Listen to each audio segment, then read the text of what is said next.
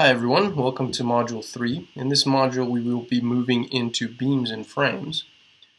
Because beams and frames are different from trusses, we'll need to modify our approaches to stability and indeterminacy, as well as our approaches to solving for internal loads. In this lesson we'll be focusing specifically on stability and determinacy, and so our goals are to calculate whether a structure is stable or not and what the degree of indeterminacy is. And we will also look at special cases to determine whether a beam or frame is properly supported or configured. Let's first begin by discussing the differences between trusses and frames. In terms of joints, frames are allowed to have fixed connections, like you see at points A, C, E, and B.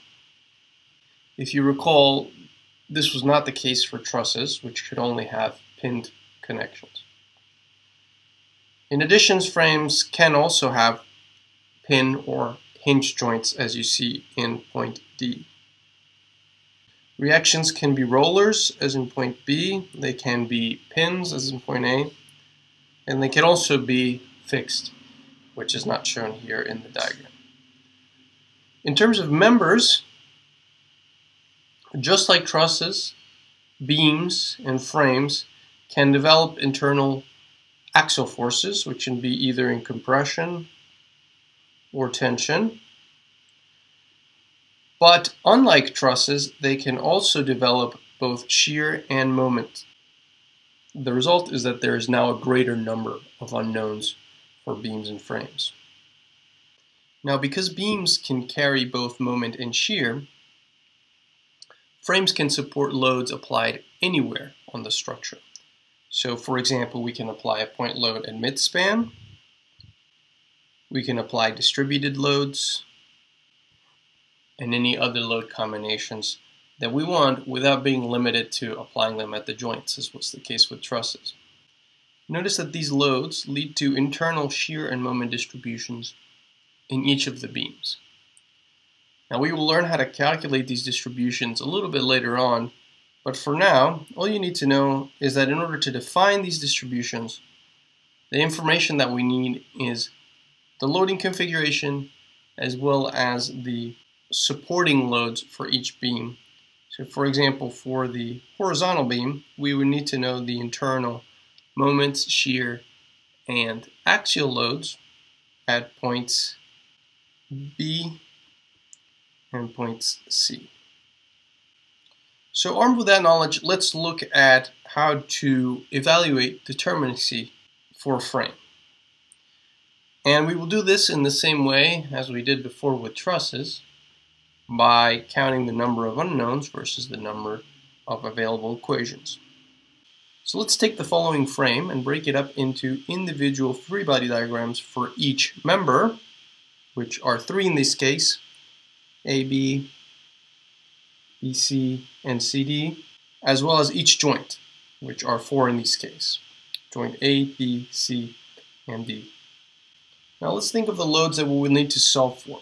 For each member, we will need to solve for the shear, moment, and axial forces on each side of the beam. So let's take AB for example. We would need to solve for AX, AY, the moment at A, as well as BX, BY, and the moment at B. So that is 6 unknowns per member. For each joint, we don't need to solve for anything additional because the loads on each joint are already determined by the members. So BY, BX, and MB, for example, have already been determined from the member itself. So this is not an additional unknown in any case. So for each joint, we have 0 new unknowns. We do, however, need to solve for the reactions on the frame. So that would be AY, AX, and DY. And so we do need to take those into account. In terms of equations, all members and all joints need to be continuously in equilibrium. So for each free body diagram, we have 3 sets of equilibrium conditions. So 3 for each member and 3 for each joint.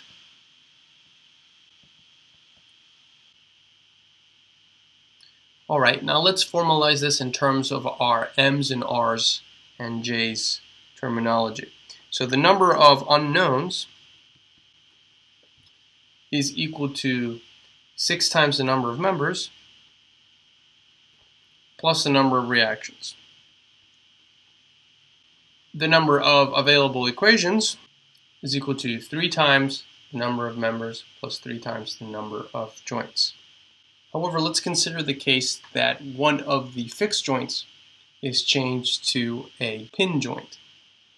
In that case, we actually release one of the degrees of freedom and effectively eliminate an unknown, in this case, the moment around that joint. Another way to think about this is that we're adding an additional equation. So for the pin,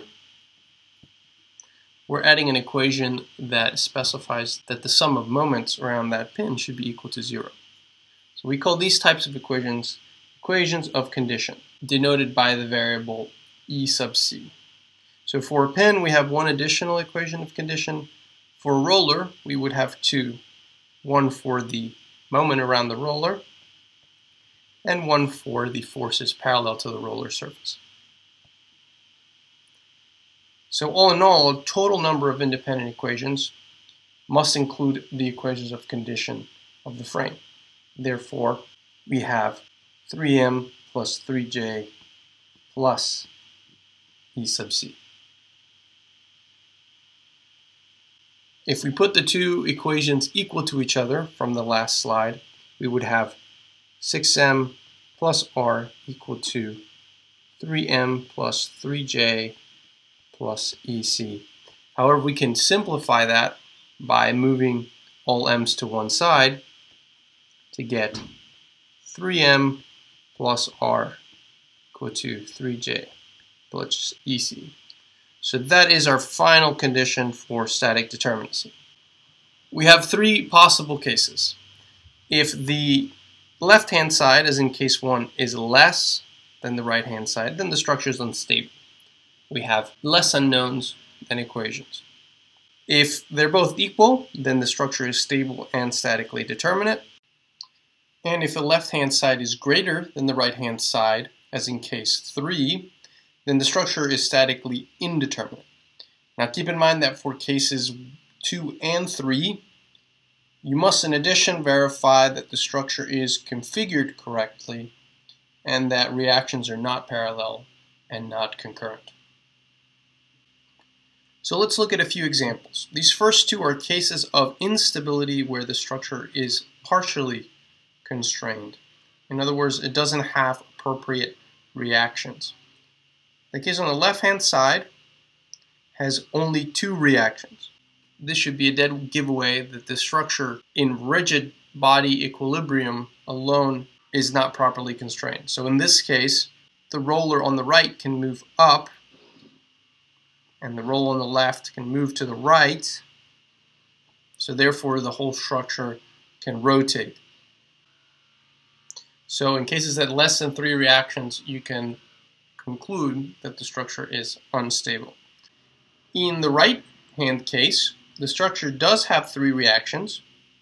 However, those 3 reactions do not properly constrain the structure to be rigid. So as you can see, the reaction on the left allows the first member to rotate, and the reaction on the right allows the right support to move, let's say to the right. Therefore, the frame can actually deform in the following manner.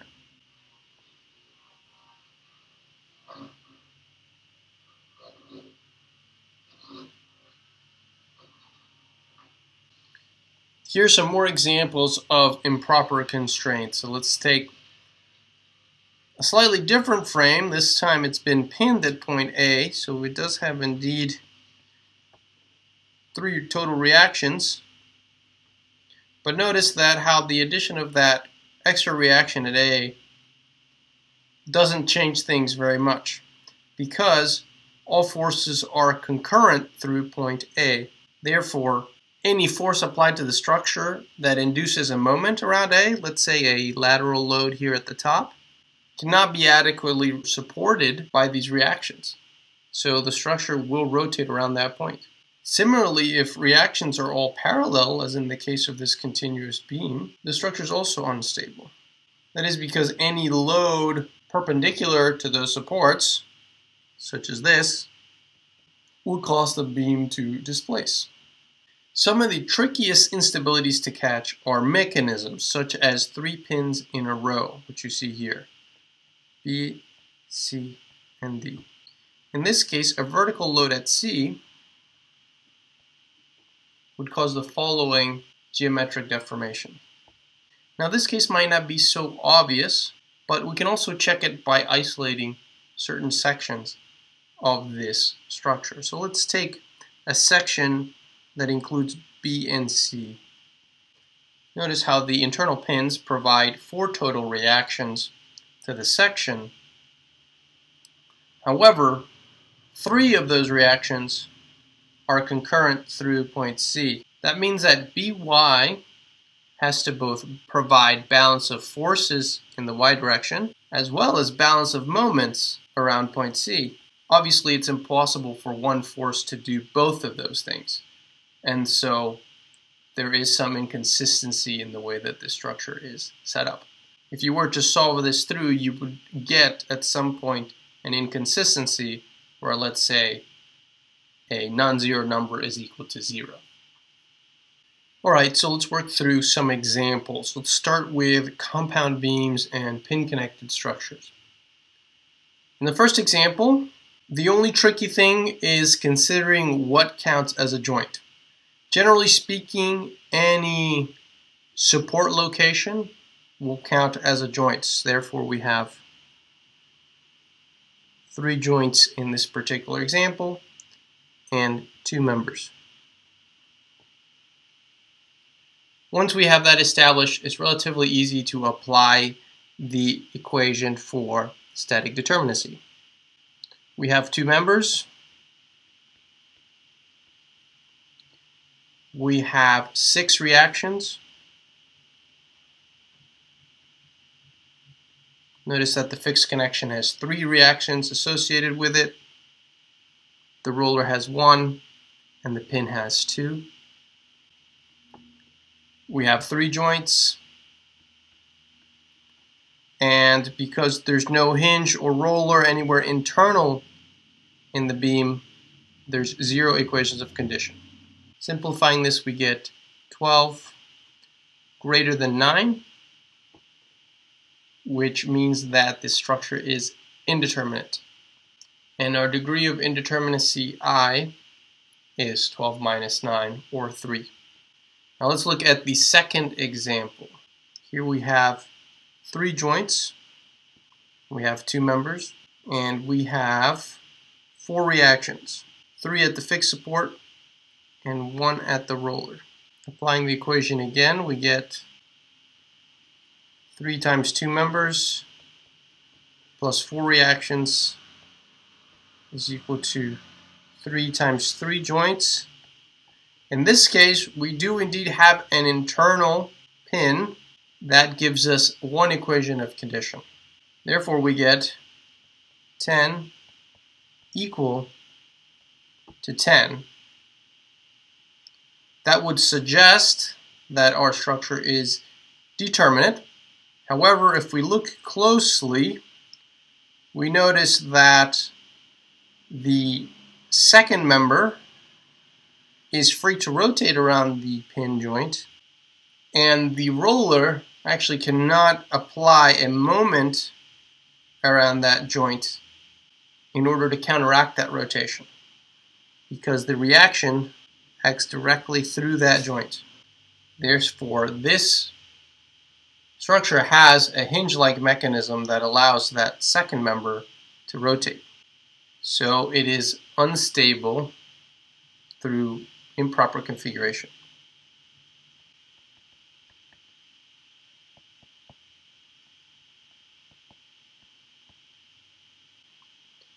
let's look at some examples of frames now. The first example has 4 joints, one for each reaction, as well as one for each member-to-member connection, and it has 3 members. The fixed support provides 3 reactions, and the pin support provides 2. So applying the equation, we get, notice that the 2 equations of condition come from the 2 hinges internally. Summing all that up, we get 14 equal to 14. Now we still must check this to be sure that it is in fact configured correctly.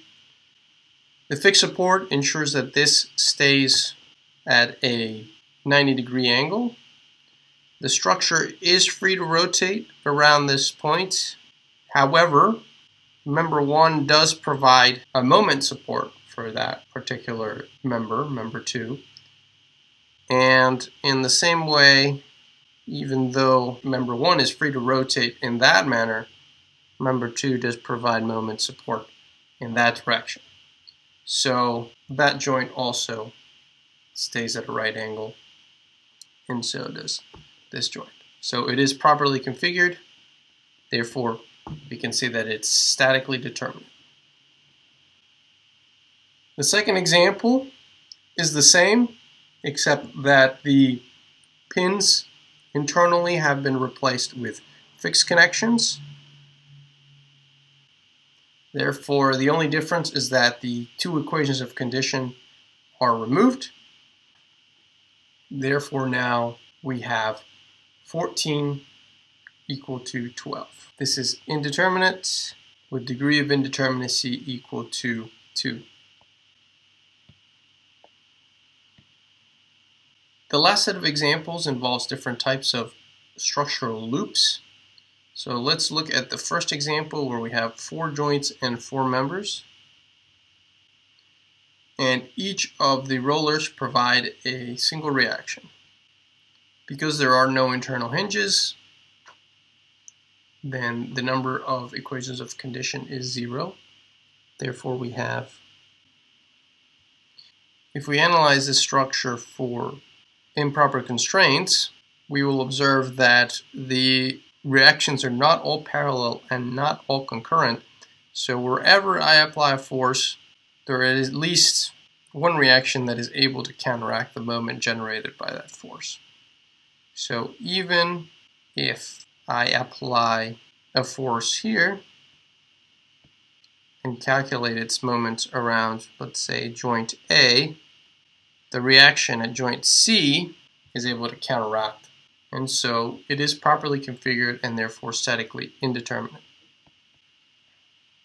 with degree of indeterminacy 3. So sometimes you might encounter multi-story frames like the one you see here, which can get a little tedious to solve in the standard way. So there's a shortcut you can apply as long as you're sure that the structure is in fact configured correctly. What we'll do is we'll split this into simpler structures with which we can deal fairly easily. So in this case, what we can do is we can actually introduce cuts at each of the girders to split this into 4 different structures. This is nothing more than a modified method of sections. So for example, the leftmost structure would look like this. Notice that to get to this section, we had to remove 3 constraints for each cut. So the degrees of indeterminacy that we removed to get here were 3 for each cut. However, the section itself is not stable. It's one reaction away from being stable because it's able to rotate. Therefore, we have to account for that. So we must subtract it from the total number. So we subtract the total number of pins. In this way, we get 3 times 9 cuts minus 4 total pins in the structure is equal to 23. All right, now let's look at the last example. This trick can be applied in almost any way you want. You just want to try to get to a final structure which you are confident in terms of its degree of determinacy or indeterminacy. So in this case, we can very easily create a statically determinate structure by simply removing the middle story. So we're going to make it cut here. Based on our experience, that's a frame supported by 4 reactions, but with one equation of condition for the pin joint here. So that is a statically determinate structure. But we've removed 3 degrees of determinacy to get there. So we can conclude that the degree of indeterminacy here is 3 times the number of cuts, which is 1 in this case. So we have 3. Okay, so I hope you've enjoyed this lecture. In conclusion, we've talked about beams and frames and showed that just like trusses, they can be considered either stable, unstable, or statically indeterminate. The equations, however, are slightly different, so you need to take that into account. And we have different methods for determining the degree of indeterminacy depending on the type of structure. The standard method doesn't change, but we can apply a few tricks to make the job easier. And finally, most importantly, we need to be conscious of stabilities that occur when certain mechanisms or improper restraints are introduced. So you always need to keep an eye out for those.